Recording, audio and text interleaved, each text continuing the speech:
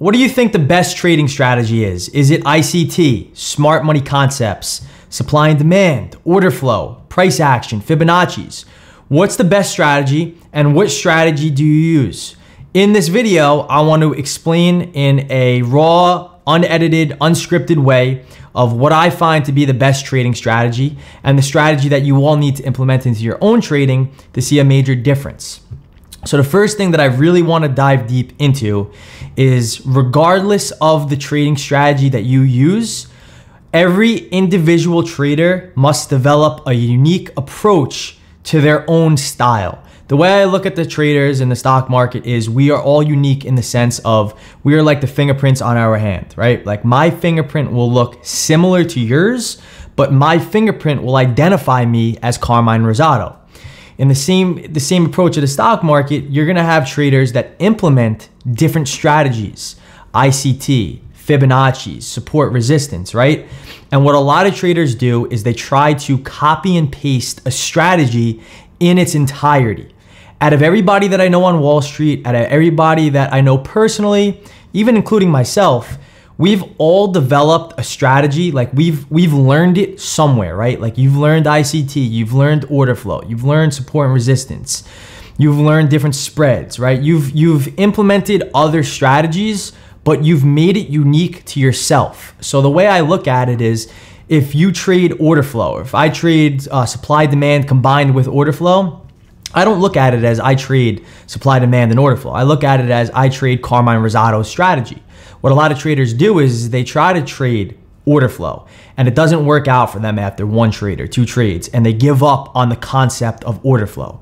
Or they try smart money concepts. They try it for a week. Maybe they had one or two good winning trades and then the rest were all losing trades. But then they give it up without trying to debunk what was going wrong and without trying to scale it up, because they made the mistake of using it in a very generic approach. What I recommend to everybody, and even including myself, like if you go back and look at all my setups, it's very unique, and I look for specific things that not a lot of people look for. And that's the goal with trading, is developing a unique approach and not being so generic. A lot of traders nowadays, and I was a victim to this when I first started out trading, was I was looking for generic ways to make money. And anything worthwhile, you're not gonna find being generic. Things that are very valuable, you could look at homes being over $1 million. You could look at artwork, right? Cars. Anything that's super valuable is not gonna be generic. It's gonna be very unique, because that uniqueness is what gives that item, or the uniqueness is what gives that trading strategy its value. So if you learn, hypothetically speaking, ICT or order flow or supply demand, right? Don't try to copy the rules entirety of whoever the guy you just watched on YouTube was saying to do. You need to develop it unique to your own approach, which fits your personality. So I'm a firm believer that you can make money with any single trading strategy. It's not the strategy, it's the trader. So what you have to do, and this is what I recommend if I had to go back and start over, was I would have it in the back of my mind that I need to develop a unique strategy influenced by other things that I have learned. So let's say you go and you learn how to use supply and demand combined with order flow, which is exactly how I trade, right? I'm gonna learn from Carmine Rosato, but I know Carmine Rosato has a unique personality and he is gonna trade a little differently than I trade, right? It's not copying Carmine Rosato, or it's not copying supply and demand and order flow in its entirety. It's developing his concepts and adapting it to your own trading, right? Like if you copy somebody, if I go on Wall Street and copy somebody's trades or copy exactly why he buys and sells without putting an influence on risk management, he might be the guy that makes money and I might be the guy that loses money. Why is that? We all have different personalities and we all have different risk management parameters.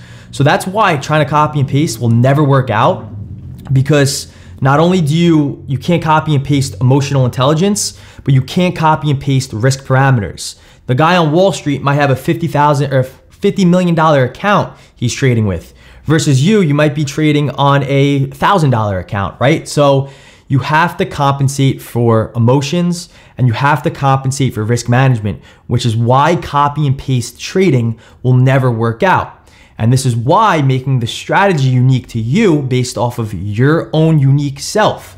The fingerprint on your hand is going to be different than mine, but they're going to be similar in a way that we could take influences and make them similar in the way that we can conform it to our own self and our own rules. Now, how to develop this edge? Number one is stick with the strategy for at least, in my opinion, you need a numerous amount of trades. You can't do it for a day and give up on a strategy because you took a losing trade on it, right? You can't use supply and demand or order flow for 3 days, have one winning trade and 3 other losing trades and give up on it because you took losses, right? Every strategy is gonna have a loss. What I recommend everybody to do is have at least a minimum of 1 to 3 months on a minimum of collecting data with a strategy, right? How are we gonna collect data? Number one, we need to journal our trades. We need to have a physical database. We need to have concrete evidence, whether it's writing on paper, whether it's taking screenshots on our phone, whether it's using a journaling platform on a computer. We need to have a physical database that we can go back and reference to and say, okay, at 9:30 to 10 o'clock Eastern, that's when I take the worst trades. And when 11 o'clock to noon comes, I'm trading better in the afternoon, right? We'll be able to dissect what, not only the time, the type of setup, how our emotions were, but we're just gonna have a physical database that we can go back and reference to. You cannot deny data. Data does not lie. So if you're using a strategy for maybe a month, right? And you have a 5% win rate, okay? So now we have to look back at, is it the strategy or is it my emotions? What is it, right? And the only real way that we're gonna be able to narrow it down is if we have physical evidence in front of our faces. People try to skip this step and traders try to avoid the whole journaling aspect, and they think that they'll just be able to figure it out in their head. There's so many things that get processed on a subconscious level, and by having a journal or having things in front of you will put subconscious concepts on a conscious level. And us being able to read subconscious things consciously will enable us to figure out what's not working, what to stop doing more of, and what to start doing a lot more of and scaling it up. So besides journaling, this is how you develop your edge, right? You cannot develop your edge, you can't build a house without a solid foundation. A house, what first gets built when you build a new home is the foundation, right? Then you build everything around it. You frame the house, you do the siding, you do the roof, right? You do everything inside. But most importantly, the first thing that gets done is the foundation of the house. And look at journaling or look at collecting data as the foundation. And an edge or a house cannot be built without a strong foundation. And the foundation to your trading is a solid strategy that you can go back and repeat consistently on a daily basis. And the only way we can do this is through journaling and being conscious of our subconscious actions and our subconscious thoughts. It's all about putting the conscious together. And this is how we develop our edge, through trial and error, through screen time, through having losing trades and learning from those losses. The best trades you're gonna ever take in your journey, especially when you're beginning and trying to build a system, the best trades you will ever take are your losing ones. So when you lose, you need to implement proper risk management. That way you could absorb the losses and be okay with losing, yet still take a lesson out of it. I made a video on this before about how I win 100% of the time. And it's not clickbait, it's not me lying. Like, you can win 100% of the time if you take a losing trade and you take something out of it while you are managing your risk. I may not profit all the time. I may not take money out of the market 100% of the time, but I look at losing trades as wins if I learn something and I take something out of it. And the only way we can do that is implementing proper risk management. So risk management and edge development are kind of synonymous, because if you don't implement proper risk management while you're developing and building your edge, then that's when you're going to deplete your account faster. And it's just going to be just a slow burn or a big cut, a small cut that turns into a bigger cut. So risk management and edge building are synonymous, that when you're building your edges and when you're building your system, you need to implement proper risk management. That way you could collect a database of 50 trades, 100 trades. That way, when you do lose, you're not losing a lot because you're implementing that proper risk management system.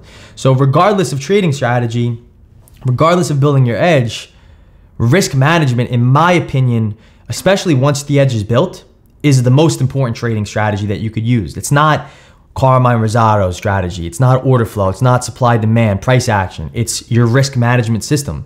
Because without risk management, we're not traders. We're not in the business to be correct all the time. In fact, when people ask me, what do I do for a living? I tell them that I'm a risk manager. I never tell them I'm a trader. They say, hey, Carmine, what do you do for a living? I'm a risk manager. I'm in the business to manage risk. So not only developing your edge, you have to manage your risk, but when you have that edge, you also have to manage your risk because you're gonna have those losing trades. There's times where I'll take 3, 4, 5 losing trades in a row, right? But if you implement proper risk management, let's say your losses are $500, $1,000.